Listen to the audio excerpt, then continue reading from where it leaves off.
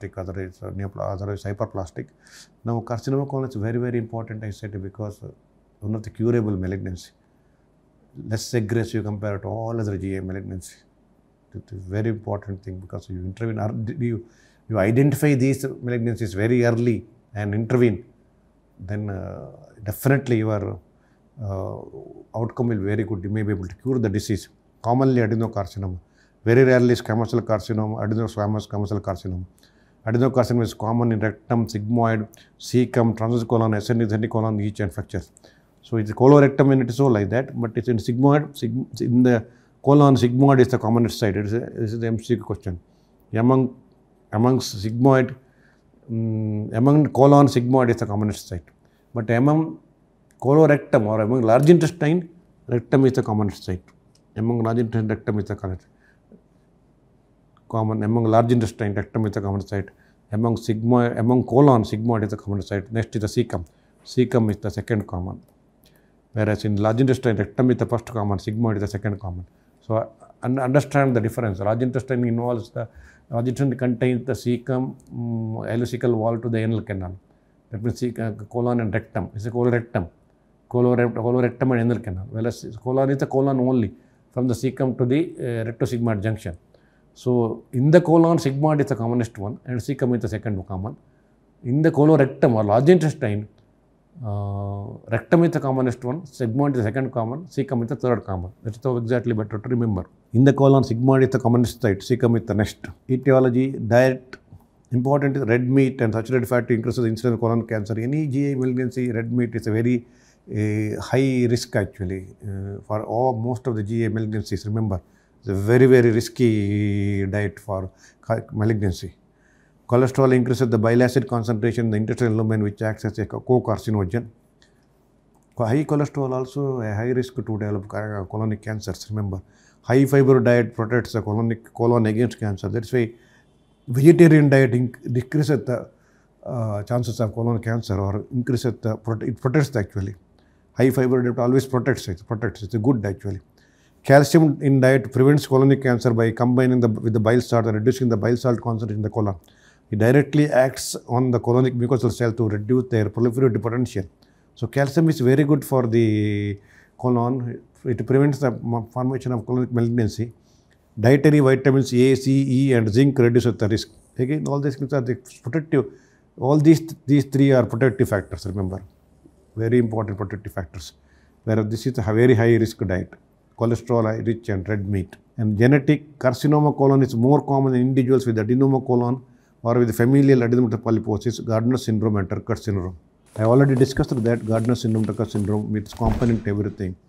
That is a very high risk again. Relatives of colon cancer patients have got 2 to 4 times increased risk of developing carcinoma. Family is very, very important. Colonic cancer runs in family. If your parents had carcinoma colon, you also have a high chance of getting colonic cancer, remember. Long-standing ulcerative colitis, I already discussed ulcerative colitis is a potentially malignant. Long-standing ulcerative colitis may turn into malignancy. Crohn's disease also high risk of colonic cancer, but not as much as ulcerative colitis. It's a pre-malignancy, but not as much as ulcerative colitis. Both are pre-malignant condition, but ulcerative colitis is much more than the Crohn's disease. Alcohol and cigarette smoking increases the risk. Hereditary non-polyposis colonic cancer, HNCC. That is again, HNCC is a short note task many times, remember, has got high incidence of synchronous and metachronous growth, so total colectomy is needed. Now, synchronous says if patient is having growth in the sigmoid colon, if you do a colonoscopy further, then there may be a growth in the cecum also, or maybe in the one more in the transverse colon. So, multiple site independent, de novo separate malignancies, not spread from one side to other. Synchronous, because this mucosa cells are itself is a high chance potentiality to turn into malignancy. So anywhere different places also it can occur. It occurs in the oral cavity also, synchronous malignancies, one in the tongue, one in the cheek and so on. And metachronous is there is a growth in the sigmoid colon, even in the left hemicolectomy. After 1, 2, 3 years, patient develops a growth in the right side colon, maybe cecum ascending colon. So because mucosa itself is vulnerable for the malignant transformation. So that is called metachronous. Same thing holds good in the oral cavity also. You have done a treatment for the buccal cancer, and after a few years, patient develops the opposite buccal cancer or in the tongue. So they are called metachronous growths, and it is very common in the colon, especially in the hereditary non-polyposis colonic cancer, HNCs. Remember, the high chance of incidence is 25%. This is again MCQ question, remember. It's a short note also. After cholecystectomy and ileal resection, there is increased bile salt and so more prone for carcinoma colon. Radiation increases the risk actually. Definitely. Radiation given for some other condition, maybe lymphoma or maybe spine disease, whatever it is conditions you give radiation, that increases, alters the mucosal pattern, mucosal DNA changes, and that causes the high chance of turning into carcinoma. Eventually, in due course of time, of course. Ureterosigmoidostomy done for something else because that urine in the sigmoid colon in the mucosa we could alter its pH and cause a very high chance of turning it because it's very irritant. Malignancy at the junction actually, usually at the stroma site, increase the risk by 100 to 500 times it increases, remember. Acromegaly may increase the risk. Aspirin, calcium and other things protects against colonic cancer. I am repeating it, I already discussed this one. It protects from the colonic cancer. Those who are taking long-term aspirin and calcium, they have less chance of getting carcinoma colon. So all these are the risk factors. Again, a short note task, risk factors for colonic cancer I already discussed. We should be able to write one by one, genetic, other causes, protects, which increases the risk, all those things. So pathogens is very interesting. It's adenoma carcinoma sequence it is. Usually it occurs forms adenoma, then it goes for a carcinoma. That's the usual, is not direct actually. Most of the colonic cancer develop from a polyp or adenoma pathway. Adenoma carcinoma sequence it is called as. Normal epithelium, initiation by 5q loss APC gene, I already told 5q chromosome. Dysplasia, hyperproliferative, DNA methylation, early adenoma, 12p activation a KRAS, intermediate adenoma, 18q loss DCC, and late adenoma, action by 17p loss 553, carcinoma spread. Don't want to remember all these things, remember. Just remember normal epithelium, irritation, dysplasia, adenoma, early adenoma, late adenoma, carcinoma. That's what if you remember sufficient. Normal epithelium, dysplasia,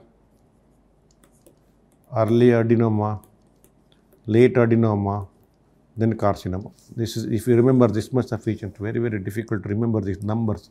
But this is the actual fact. I have to give the actual facts to these people, you people. That's why I put that one. But you remember the sequence.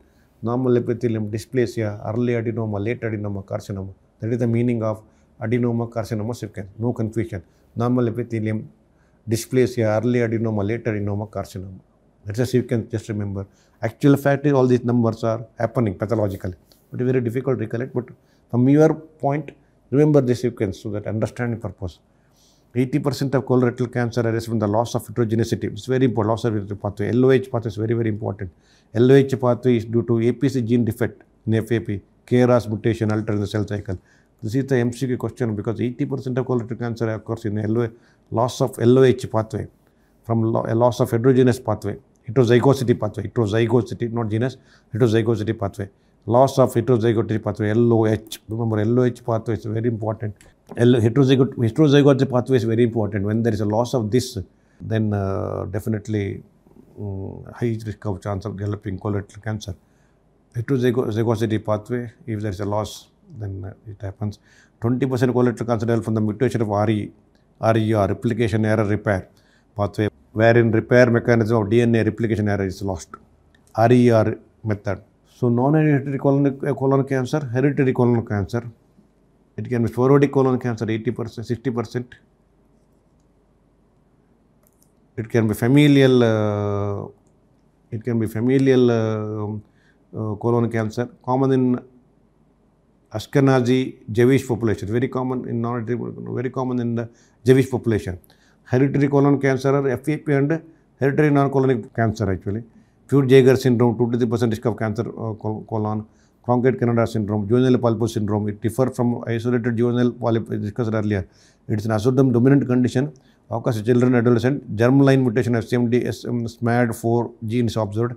It increases the risk of colon. So that is the juvenile polyposis syndrome is different from the juvenile polyp, which are discussed in the benign tumors of the colon. Juvenile polyps are not pre-malignant condition. But juvenile polyposis syndrome is different, remember. It is genetically, different genetically related, autosomal dominant condition. So this point is there is a difference between the juvenile polyposis syndrome and juvenile polyps. Just juvenile polyps are different, they are not pre-malignant condition. They won't turn into malignancy. Where juvenile polyposis syndrome is different, remember. That's the point I want to stress here. This is a part of the hereditary colonic syndrome actually. So this is non-hereditary here. So this is the classification which you have to remember. Often asked as MCQ. HNC is the short note, remember. So hereditary non-polyposis colonic cancer. This is the important short note which I already told. No polyps, autosomal dominant. This is important. It's not polyps. Word itself gives the meaning. There is no non-polyposis, no polyps, remember. 3 members of the family have colonic cancers. 2 per degree relatives will have same cancer. 2 consecutive generations observed. 1 relative with less than 50 years age will have colonic. All these factors should be fulfilled to say it is a hereditary non-polyposis colonic cancer.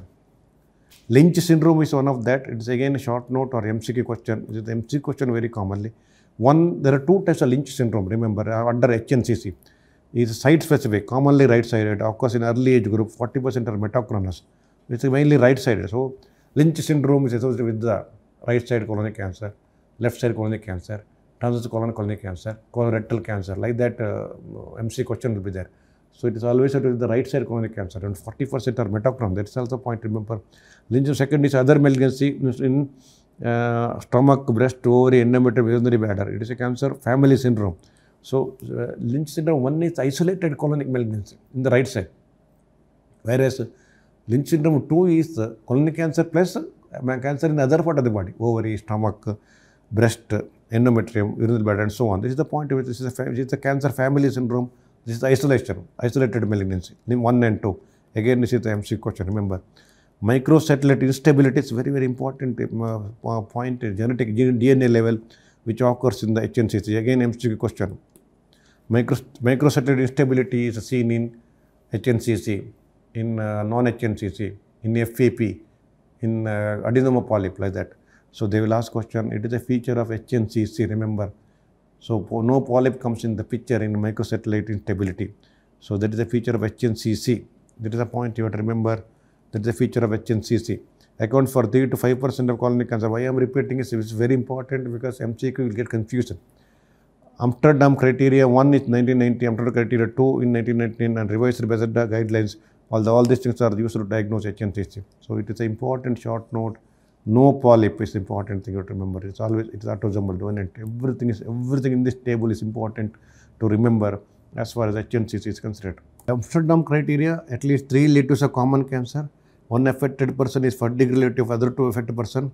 2 successive generations affected, at least 1 case of colon cancer diagnosed. This is whatever I have told, that comes under Amsterdam criteria. Modified Amsterdam criteria is same as Amsterdam except cancer must be associated with the HNPCC. Hereditary non-polyposis colonic cancer. This is only for colonic cancer. That if it is HNPCC, that is called modified Amsterdam criteria. There may be colon, endometritis, renal ureter, specific colon, like a Lynch syndrome 2 it is. Another is the Amsterdam criteria with one of the following is the Bethesda. It is the same thing with one of the following.